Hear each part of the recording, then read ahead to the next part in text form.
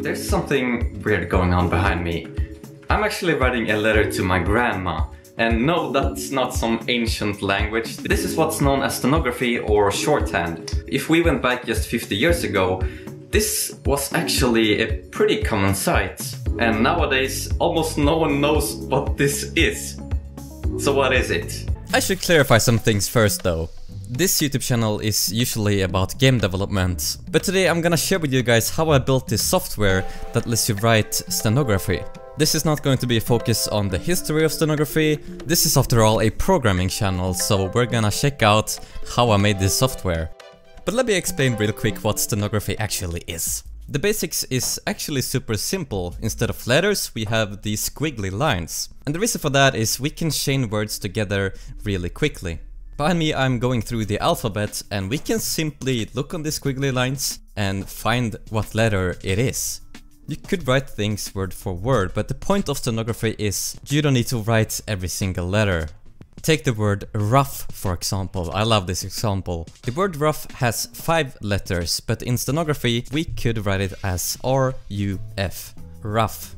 Instead of spelling it out exactly, we spell it out how it sounds like. I'm not gonna bore you more with how it works, but I think it's a really cool system. The basics are simple, it's just a different alphabet and you use less words. I decided to use the best programming language in the world, Rust. Rust. And to be able to draw things on the screen, I decided to use Macroquad, which is a game development framework, but we're drawing things on the screen, so it's a good fit. This entire software took me 262 lines of code. Now that's not that bad, but if we go up and take a look on the source code, I'm sure there's probably a much better way to write this code.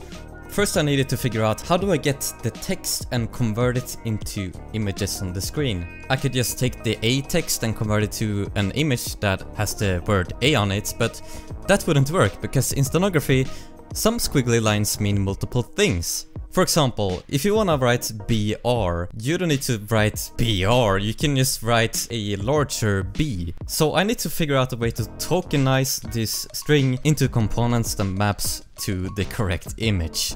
We got vocals, consonants and special words. And after writing some magical code, this text input is converted to a list of these tokens. Now in order to draw these images, I need to know where the stroke starts and where it ends. I had to go letter for letter, hardcode into a JSON file these positions.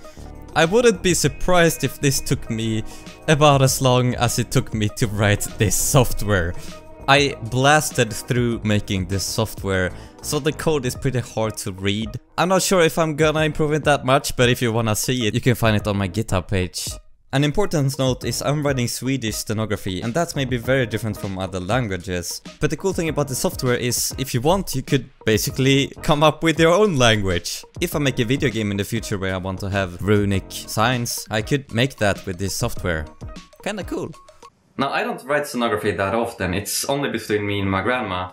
So I thought to keep my skills fresh, I'm gonna create a program that lets me write stenography on my computer. That is the story behind why I made this program. My grandma is the only person I know, period, that knows how to write and read shorthand. And I want it to live on. So to keep my skills fresh, I made this software. This video has been very unusual to what I usually do here on my channel, but I hope you enjoyed this little tale. Let me know if you've heard of shorthand before. Also drop a like if you want to support me. Subscribe. Bye bye.